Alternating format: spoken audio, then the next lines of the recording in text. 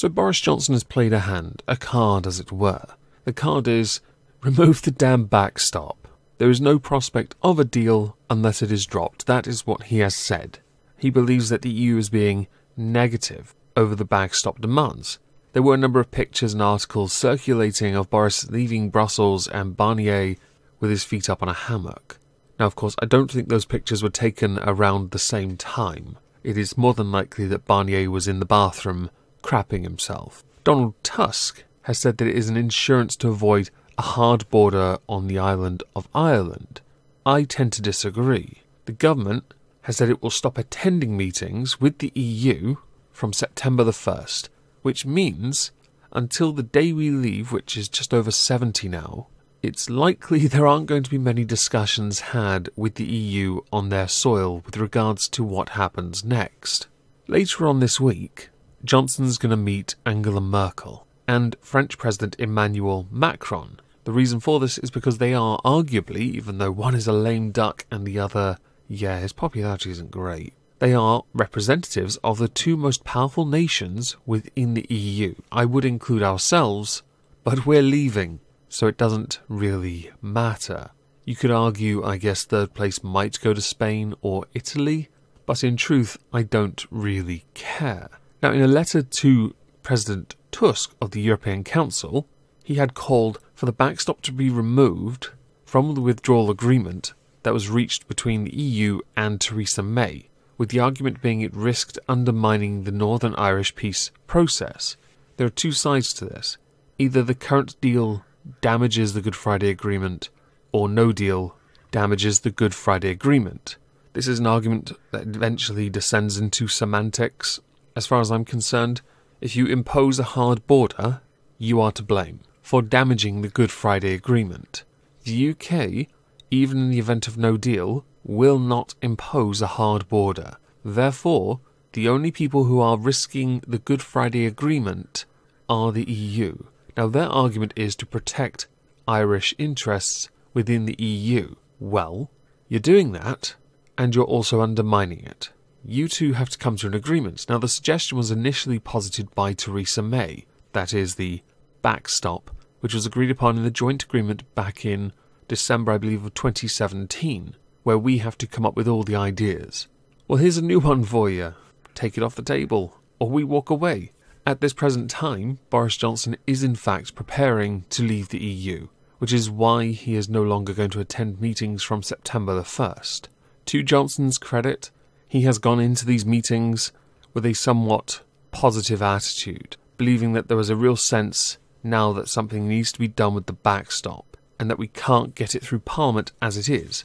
Although one would argue, could argue, should argue, it's unlikely anyway he could get any of it through Parliament anyway, as Labour are leaning towards backing Remain because no deal is a threat. The SNP back Remain, and no one cares about the Liberal. My point essentially stands. There is no real majority in Parliament, therefore the inevitable is a legal default, which hurts everyone. And why is that? Because they can't reach a consensus. Because the majority of them serve a particular self-serving interest that outweighs what the people voted for. Johnson has reiterated the view that EU countries were less likely to make concessions to the UK as long as they think there's a possibility that Parliament will block Brexit, with the border being a matter that, quite frankly, has become a ginormous issue that many agree is a diplomatic sensitivity issue, with both the UK and EU agreeing that whatever happens, there should be no physical checks or infrastructure at the frontier. Well, no deal would risk that. However, I should now restate this. Many seem to forget that just because we leave without a deal doesn't mean a deal then cannot be agreed upon. Yes, it would take some time to reach a deal with the EU. That's the whole point of trade. It took 7 years for them to get one with Canada. And they, as time of recording, still don't have one with America. I think we might have an edge on that one. In fact, we were the EU's ace in the hole, because the US were more likely to trade with us than they are with any other nation. I wonder why that is. We all know there is a huge risk to the current government, Parliament, everything. Democracy as a whole is going to take a big knock if Remain happens. because it is the most undemocratic thing to happen from a democratic vote where they lost. This is not a case of a do-over because there isn't a deal being agreed upon.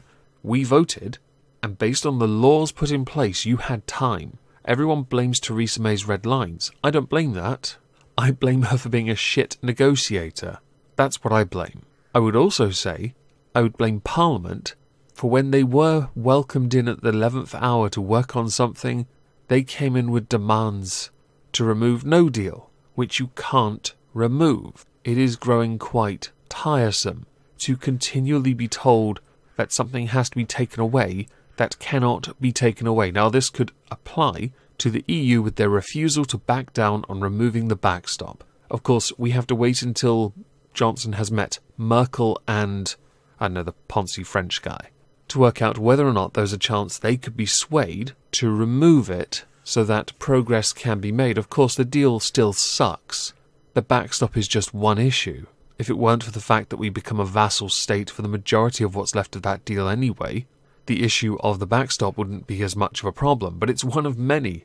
Trade is a problem, customs union, single market, all that nonsense, really. During a speech in Iceland, Chancellor Merkel was quoted as saying that once we have a practical solution to ensure that the Good Friday Agreement continues to apply, then we don't need the backstop, of course. However, much suspicion when it comes to the EU and their practices, they do a lot of it behind closed doors, arises from the fact that they don't actually have to remove the backstop ever. They could keep it there in perpetuity and we would be stuck without a legal guarantee that it would end at a set time or with certain criteria met. It is still something that binds us. Welsh Labour, and I want to end on this, have said that they're going to back Remain if Jeremy Corbyn becomes Prime Minister, because there is still an attempt in place when the session starts again in Parliament to try and create a caretaker Prime Minister with him at the front. Because what we really need is a leader that is so strong he has an assistant tie his laces. An assistant so strong he needs encouragement from his backbenchers whenever he speaks. A leader so strong that he cannot think on the spot and relies on what is written in front of him. A leader so strong that when he slams you, you have to help him slam you. It's quite pitiful at this point.